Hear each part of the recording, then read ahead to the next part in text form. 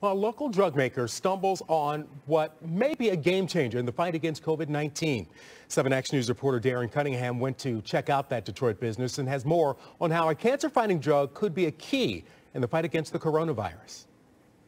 The gentleman I spoke with says his team has spent the last 5 weeks in a full court press getting funding from the U.S. government, studying a cancer drug he says he's cautiously optimistic about in the fight against various types of coronaviruses, including COVID-19.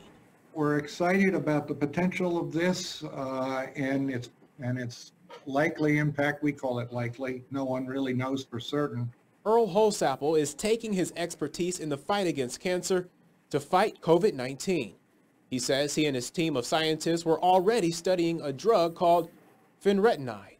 It's a very versatile drug. It's been tested in lots of diseases besides cancer.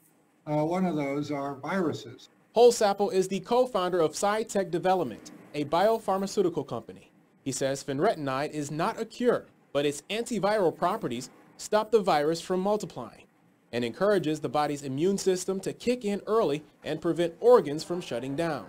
The Detroit area resident says his company sent the drug to be tested at a university. We just got the results back a couple of days ago, and so it shows activity in COVID-19.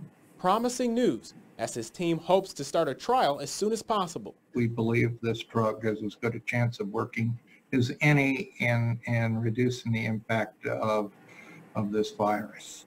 Holsapple says he would like to conduct clinical trials in Chicago or Detroit, and he says he should know if the drug is effective in about 2 months.